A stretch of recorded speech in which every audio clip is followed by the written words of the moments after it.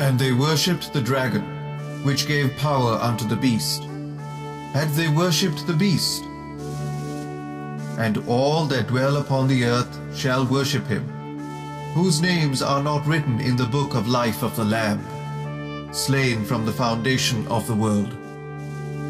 This prophecy, recorded in the last book of the Bible, is a revealing look into the very near future. It establishes that the final conflict between the forces of good and the forces of evil will be over worship.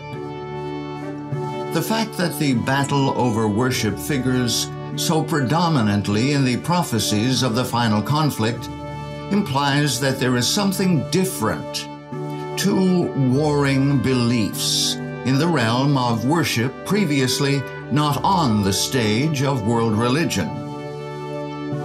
This controversy can only be over the day of worship, because it is by the day of worship that one's loyalty is expressed to the deity he worships. Yahuwah himself emphasized upon which day he was to be worshipped when he admonished, The seventh day is the Sabbath of Yahuwah, thy Elohim.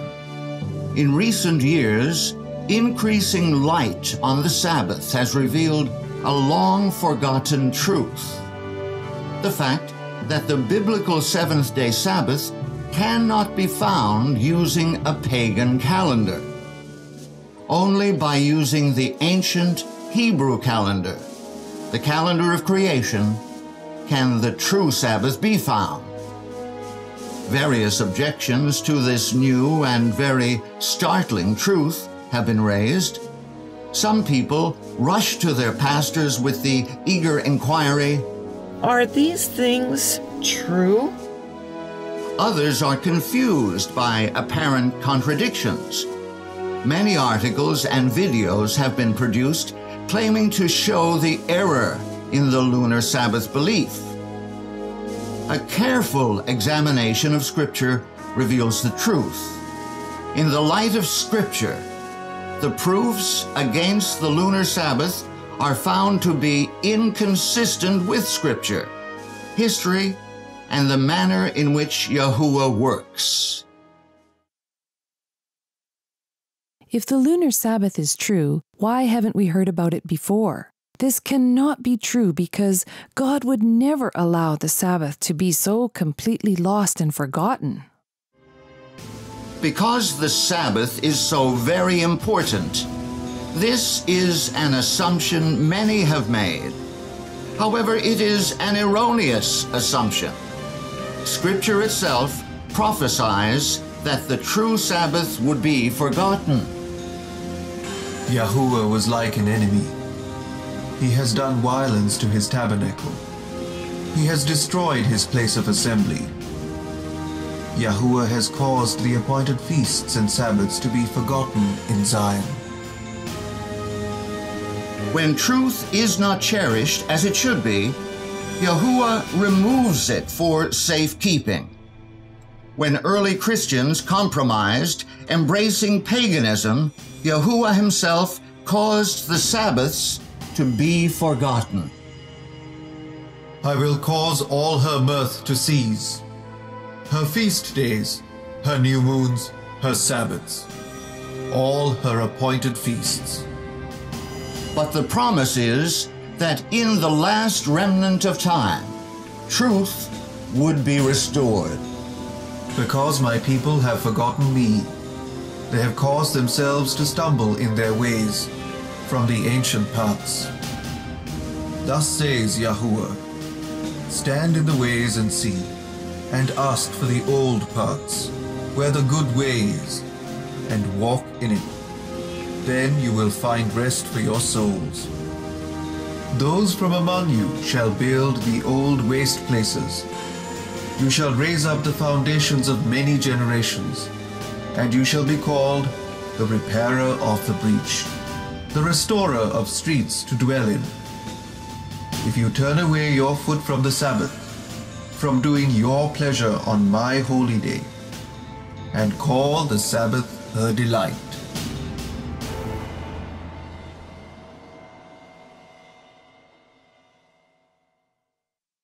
The weekly cycle has come down uninterrupted from creation. Saturday is the seventh day of the week, so of course it's the true Sabbath. Time itself is continuous. However, there are different methods for measuring that continuous time. An uninterrupted weekly cycle did not enter the calendar format until the Babylonians adopted one several hundred years before the Savior was born. All ancient calendars had weekly cycles that restarted once a month on each new moon or annually at the close of the old year. On a calendar where the weekly cycle restarts each month, the days of the week always fall on the same dates of the calendar. When the weekly cycle restarts at the new moon, the seventh day of every week always occurs on the 8th, 15th, 22nd, and 29th days of the month. Scripture supports this calendar format. It is significant that every time in Scripture a date is given for a seventh-day Sabbath, either directly or contextually, it always falls on the 8th, 15th, 22nd, or 29th. This confirms that the biblical calendar uses a lunar month in which the days of the week always fall on the same dates of the month. The moon was created on the fourth day. It cannot determine the Sabbath because it was not even created until day 4 of creation week. This argument is as much an argument against Saturday as it is against a lunar Sabbath. Saturday is found only in the late Julian calendar, a pagan calendar, and the modern Gregorian calendar, a papal calendar. Both the Julian and the Gregorian calendars are solar calendars. If the lights created on the fourth day cannot be used for timekeeping, then Saturday must be dismissed as well, because the Gregorian calendar is based upon the sun. The fact is, both the sun and the moon were created by a fiat of creation. They were created when the mind of Yahuwah conceived and spoke them into existence. Yahuwah created age into everything. Adam and Eve are perfect examples of created age. Adam was not created to be a fetus or a newborn baby, but a fully grown man. Likewise, the birds and animals were not created as unhatched eggs or blind, needy baby animals. Just as when a jeweler sets a watch to the proper time, the Creator properly positioned the moon to accurately keep track of all time to come. When Yahuwah created the sun, he positioned it in a precise location, the exact distance from Earth needed to provide the correct temperature. Not too close, not too far. He just as carefully and deliberately placed the moon in the precise position needed in order to operate his timekeeping system.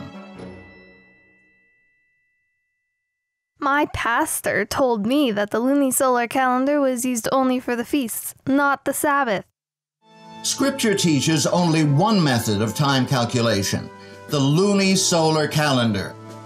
Genesis 1:14 states, "Let there be lights in the firmament of the heaven to divide the day from the night, and let them be for signs and for seasons and for days and years." The word seasons comes from the Hebrew word moed. Moed, mo'adah, congregation, festive gathering, appointment, signal. Yahuwah met Israel there at specific times for the purpose of revealing his will. It is a common term for the worshipping assembly of Yahuwah's people. Moed is also translated seasons in Psalm 104, verse 19. He appointed the moon for seasons. Mo Adar. This clearly establishes that the moon was created for the express purpose of calculating the times of worship. The feasts of Yahuwah are all outlined in Leviticus 23. The very first feast listed is the seventh-day Sabbath. And Yahuwah spoke unto Moses, saying, Speak unto the children of Israel, and say unto them, Concerning the feasts of Yahuwah, which you shall proclaim to be holy convocations, even these are my feasts. 6 days shall work be done, but the seventh day is the Sabbath of rest, and holy convocation. You shall do no work therein. It is the Sabbath of Yahuwah in all your dwellings. Scripture does not present two calendars, one for the weekly Sabbath and another for the annual feasts. Furthermore, it should be remembered that when the moon was appointed the work of establishing worship times, there were no other feasts. The only feast in creation week was the weekly feast, the seventh-day Sabbath. John 7 through 9 proves that sometimes the weekly Sabbath falls on a date other than the 8th, 15th, 22nd, or 29th. In this passage, the seventh-day Sabbath falls on the 23rd after the last day of the Feast of Tabernacles on the 22nd. John 7 through 9 is one of the proofs in favor of a lunar calculated Sabbath. It clearly links the seventh-day Sabbath to the 22nd day of the seventh month. The story begins with a statement made by the Savior on the sixth day of the week. In the last day, that great day of the feast, Yahushua stood and cried, saying, If any man thirst, let him come unto me and drink. The feast here referenced is the Feast of Tabernacles, for in verse 2 of John 7, it states, Now the Jews' Feast of Tabernacles was at hand. Feast of Tabernacles is a 7-day feast, followed immediately by the seventh-day Sabbath, which, in Leviticus 23, is called a holy convocation. Speak to the children of Israel, saying, The 15th day of this 7th month shall be the Feast of Tabernacles for 7 days to Yahuwah. For 7 days you shall offer an offering made by fire to Yahuwah. On the 8th day you shall have a holy convocation. Feast of Tabernacles always begins on the 15th day of the 7th month, or the 15th day following new moon. It is a 7-day feast ending the 21st of the month. Thus, the very next day is a 7th-day Sabbath. John 7-9 supports this. Scripture states that Yahushua stood and spoke on the last day, that great day of the feast. The last day of the feast is the 21st. After Yahushua spoke to the people, everyone went to his own house. But Yahushua went to the Mount of Olives. But early in the morning he came again into the temple, and all the people came to him, and he sat down and taught them. The Savior spent the night on the Mount of Olives. Early the next morning, on the Sabbath, he returned to the temple. It was on this occasion that the Jews tried to stone him for blasphemy.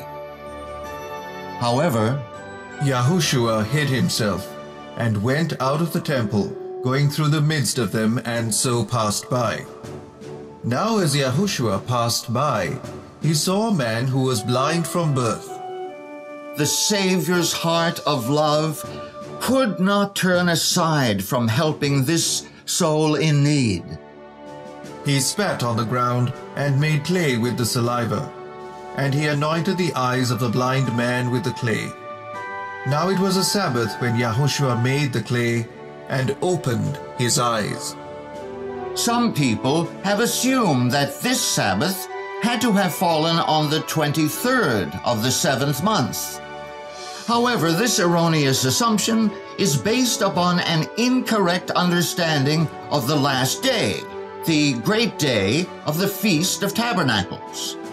As explained in Leviticus 23, the last day of Feast of Tabernacles is the 21st of the 7th month, because it is only a 7-day feast which begins on the 15th, a weekly Sabbath. Far from disproving the lunar Sabbath, John 7-9 actually supports it.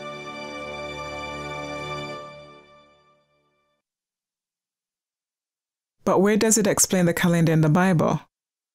Can you give me a text? Just one text that explains how the calendar worked. This seems like a reasonable request, but is it consistent with Scripture? There are a number of things in the Bible which cannot be proven from a single text. Furthermore, the principles of sound Bible study are given in Scripture as For precept must be upon precept, precept upon precept, line upon line, line upon line, here a little and there a little. The student of Scripture must ask, what is the weight of evidence? When all texts are brought together on the subject, what is the conclusion of the matter? It is impossible to prove a Saturday Sabbath from Scripture. The weight of evidence clearly supports a Sabbath calculated from the new moon, a lunar Sabbath. There is not a single verse in the Bible explaining the lunar solar calendar format, because it was common knowledge. All nations originally used a lunar solar calendar. A common assumption made by many is that the Julian weeks in the 1st century BC and AD were identical to the modern week, starting on Sunday, ending on Saturday. Archaeological and historical evidence established without a doubt that the early Julian week was an 8-day week. When the pagan planetary week was finally accepted in the 1st centuries AD, it began on Saturn's Day and ended on Venus' Day, or the modern Friday. The likelihood of finding an explanation of the Julian calendar among the writings of the early church fathers is likewise highly improbable, as the biblical writers assumed the readers knew the lunisolar calendar, so the paganized Christians assumed their readers knew the Julian calendar, as that was the calendar then in use. If the Jews at the time of Christ were keeping the wrong Sabbath, he would have corrected it. Since he did not, we can safely assume they were keeping the true Sabbath. It is true that the Savior would have corrected the Israelites if they had been worshiping on the wrong day. The very fact that he did not is evidence that at that time they were worshiping on the true Sabbath.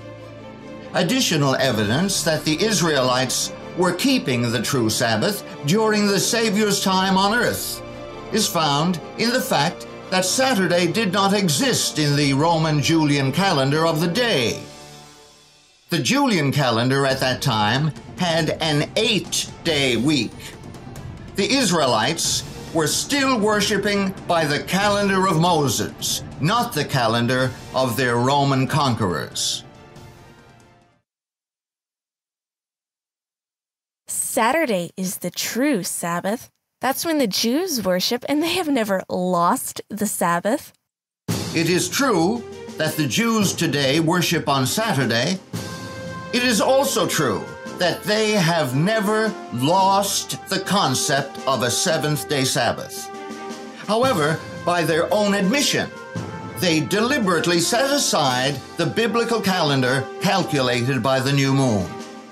The new moon is still, and the Sabbath originally was, dependent upon the lunar cycle.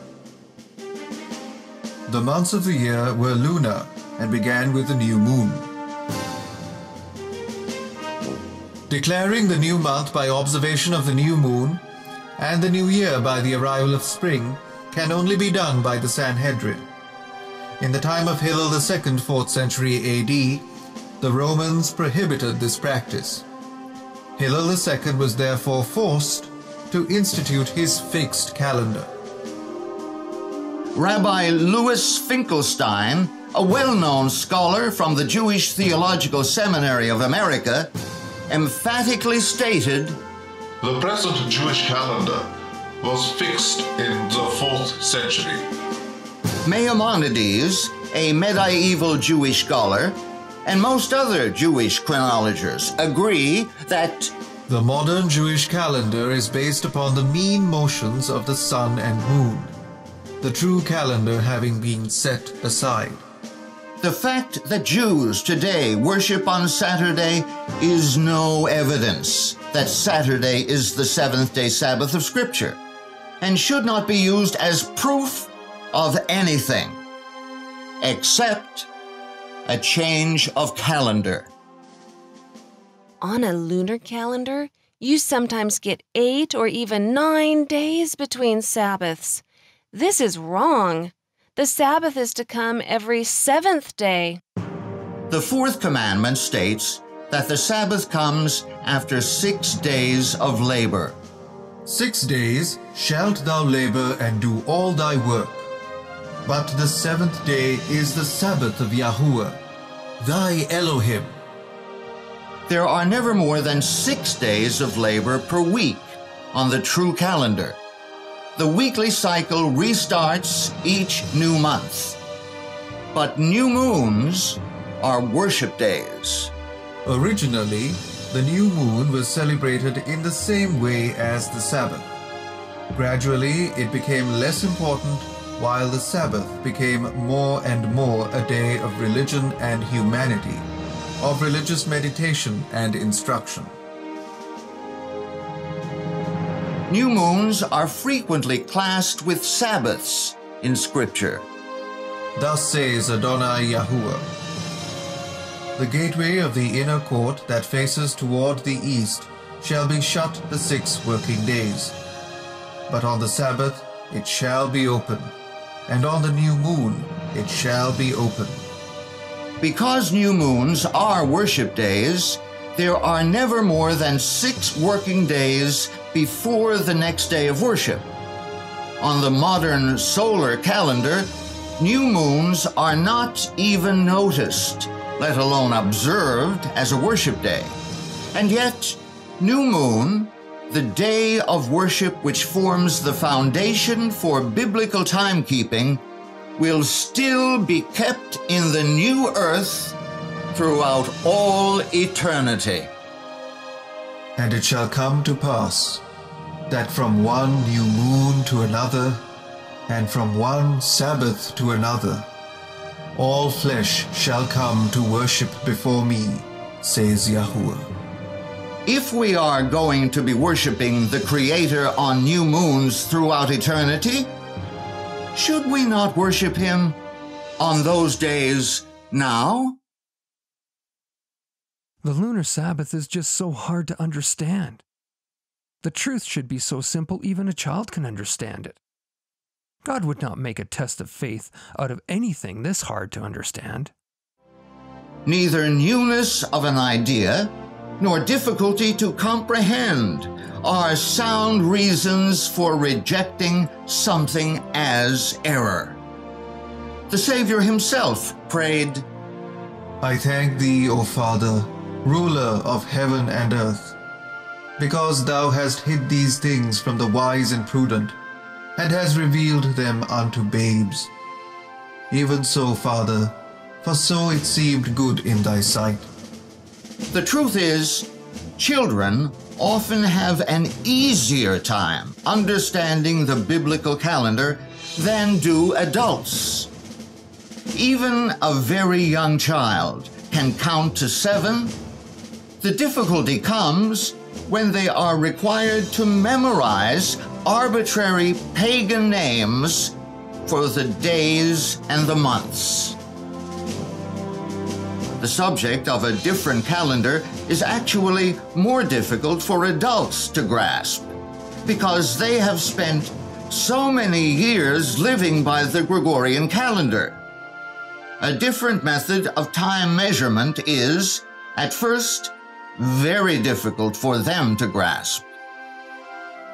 The difficulty, however, is not proof that the lunar Sabbath is false. It merely confirms the truth of Scripture, which foretold, He shall insult the Most High.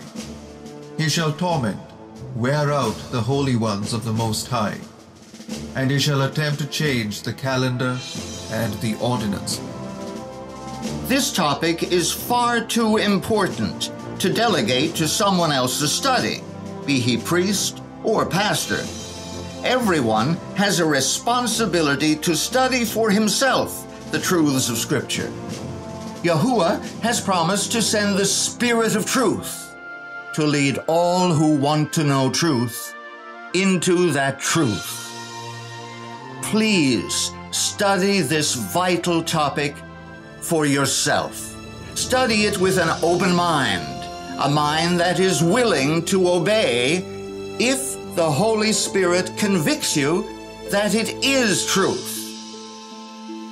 Winston Churchill is quoted as having said, Most people, sometime in their lives, stumble across truth.